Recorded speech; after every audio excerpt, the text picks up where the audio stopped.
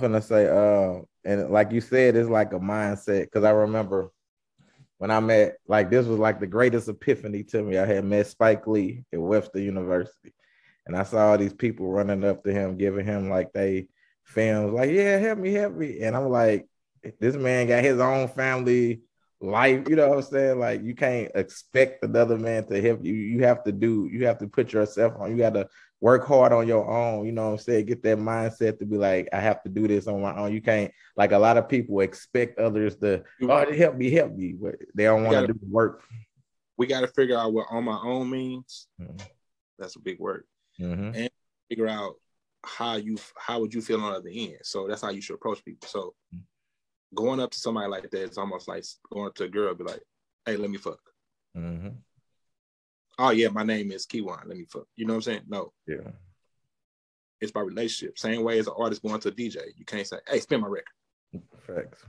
Right? It's come from credibility. Credibility is good in the street, and credit is good in the business world. So those words are very important. Mm-hmm. So you have to build that rapport with people and to feel people out. That might not even be who you need to talk to. Right. He might be the first thing in your world to help you. Right. Just because they big and powerful and this and that might not be, they don't mean they're compatible to you. Uh-huh. Just because she cute and he handsome, they don't mean they're compatible. Uh-huh.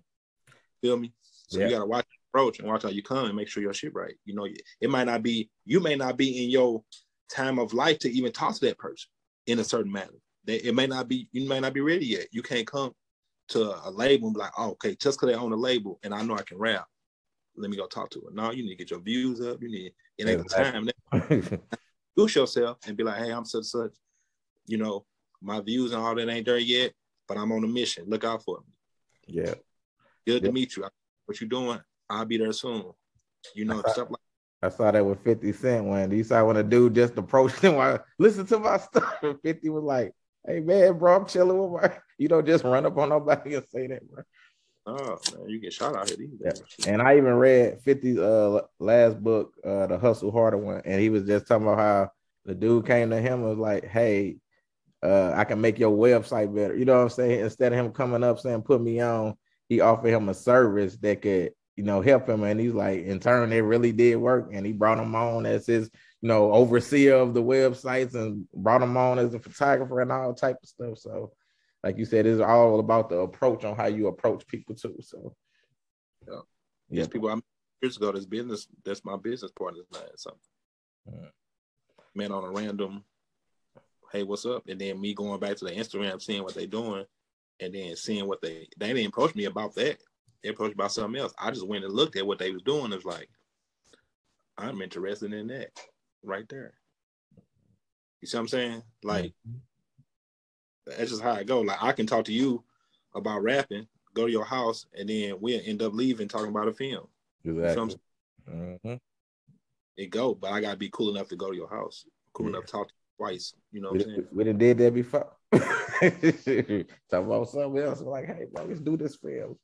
And then, so you know me, I ain't gonna get into all the messy stuff. You know, all the stuff already going out. So with the, you know, the Nelly and the Ali stuff. So my question is, do you see I'm gonna start asking the opposite question. How you feel about the whole thing? Yeah, how it look? So I don't know how it look on my. I want to know how it look from everybody else. From listening to both of them, even like at the awards, I think no matter what, like if you have a disagreement with each other, I still feel he should have announced Ali because he was a vital part of all the success. You know what I'm saying? Regardless of what issues I have now, this was a person that was part of your success. So I still think he should have acknowledged him. You know what I'm saying? Like, I think as far as the other, like the little beef or whatever, I don't know. You know, I'm not inside the circle. We only can see what we see. But in that aspect, I feel that he should have at least acknowledged. You know what I'm saying? So what do you feel about that? About that part of it? Yeah. He should acknowledge it. Yeah, he should acknowledge it. For Lifetime Award thing, anything like if it was a song he just did or something, then I can understand it. But if it's something about lifetime, about how we got started and what the lessons and all that shit, yeah, you got to involve Ali. So it just be weird. You know what I'm saying? All that shit be weird to me. So I don't really know how to be.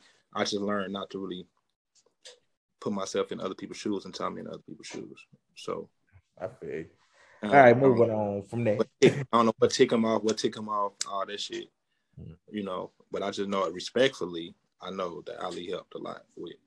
Oh yeah, just listening to him, even listening to both of their interviews, even listening to Nelly interview, I can tell Ali helped a lot. You know what I'm saying? So, right, I feel you. Listen to his end. I feel you.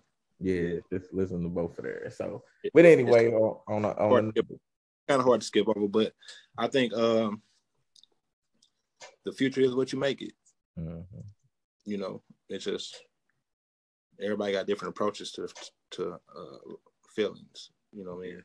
So it's a lot of shit that happen, but a lot of shit happens because it's, you know, sometimes it's because it's their first time. You know, and sometimes first time can last 20 years. That's your first time. You know what I'm saying? So, you know, like, I'm guaranteed 2 Chainz ain't gonna do what he did when he was with DTP that he doing now. Exactly. Yeah. Lil Wayne ain't doing the same thing he was doing with that after he got the money back from Cash Money University. So it's a lot of first times. It just be so big that you seeing me shooting in the gym for real on my life, because you know CEOs are created when they 55s and shit. Mm-hmm. Right. So we gotta look at it like that. A lot of times we be in a race because, for one, we dying young and we want it right now, because if I get it when I'm 50, I ain't gonna be able to go to the club in a Lamborghini. So we rush into what we need to do and our learning capabilities. But if we really want to rush, we can just teach the younger people now that's coming up next, and then they get it faster than we got it. You know, they ain't got to go through that 20-year learning process. Indeed, facts. Let me ask you this on the last question on that. From your perspective, do you think either one of them was more wrong, or do you just think that's just how they see things in their own ways? No, I agree with a lot of things, and I disagree with a lot of things. So it's to your liking. It's to whatever you feel like in your way. I can see. Okay. All right, let me ask you this. Moving on to this next topic. Lack of communication. So that's period. Right. So now just listening and hearing how people feel. Lack of communication. Yeah, I think egos always play a part in that. Like, I was just listening to my pastor. He was saying a conversation is not for the other person to just be waiting to rebuttal what you're saying. You know, it's actually listening, you know what I'm saying, trying to understand and feel how that person feeling instead of like ready to combat what they're saying. You know what I'm saying? So I think egos always try to play a part into, you know, because things can be handled with the conversation. Like, what about no conversation though? Huh? About no conversation though? You saying if you don't have no conversation? Yeah. What about the no conversation part? Like that's even deeper. That's why you should have a conversation. That's why I feel you should not let anything linger. You know what I'm saying? Like, if you feeling something, get it out, because stuff builds up. It can build up over the years, and then this person may not even know, and then you might step it in. Oh, you know what I'm saying? Like, I feel, especially if you had that relationship, man, you should be able to talk to brother, sister, mama's cousin, anybody. You know what I'm saying? Like, or it probably was. If you don't do that, then it's probably wasn't. You didn't feel like it was a friendship at all. You know what I'm saying? No, I think we talk to people that we don't know more than we talk to people we know. Yeah, that's a fact too. Yeah, that's why media is big, and that's why nosiness overrides the whole world. Nosiness is what runs in your ears. It's just nosy. Just, you know, even I was talking to somebody about Meek Mill. They said he flopped. I was like, how do you know that? Like, how do we know? So with you, like you understand that you can go on the site and you can see, like in the movie world, you can see what they made. You can see how much what they made overseas. Yeah. You can't really do that in the record business because, for one, the people with control of the money is trying to hide the part that they spent anyway. Exactly. So you're part. So how do you know what's a flop, because it's about profit margin, right? So if I'm not putting enough money into making your album be as much, because you can just pay for it. You can just pay for, you know, it's a certain way you pay for it, but you can pay for it. You can pay for somebody being able to get a chance to listen. Once you're big like Meek, once it's in my RAM, I'm gonna say, here, I'm gonna push it. And you ain't did nothing that bad to not push it. So that's all streams are, is to push it. So they make us as artists think that streams run the world, and it's kind of really giving your shit away, right? Exactly. Some restaurant looking at the menu and then leave. So how does it build if you just coming in and leaving, if you're not spending no money with me? Exactly.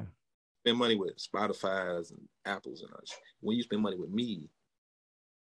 So now customers' mind frame is, I supported you because I listened.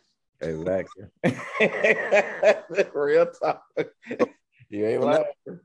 Apple to get enough to get in front of people with the name, then your streams are at medium. So now you got to see average, and now you only making $3 or $4 grand a month. So how can you live off that? How can I put money back into me being big if I ain't making no money? But I'm spending way more than that to make the album, right? So that's why even with Murph album, we give you the singles on platforms, but the album is store.newmurph.com. It's $10. If you don't like it, bring it back. That's what that was a great thing too. I'd rather sell 30,000, 40,000 copies than to get 1 million streams. Facts. Because you get more money.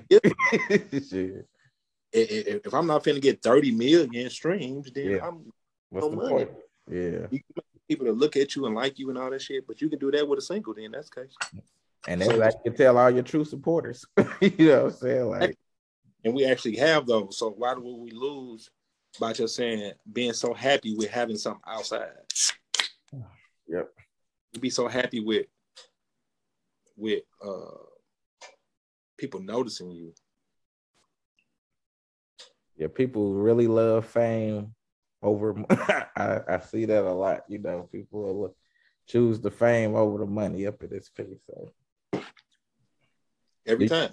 Do you think even though, you know, technology has helped artists, do you think it's hurt them also? Like you said, with the streaming, it's not like back in the day we used to be able to sell physical albums for real. Like they didn't cut out DVD, CDs, and all type of stuff now.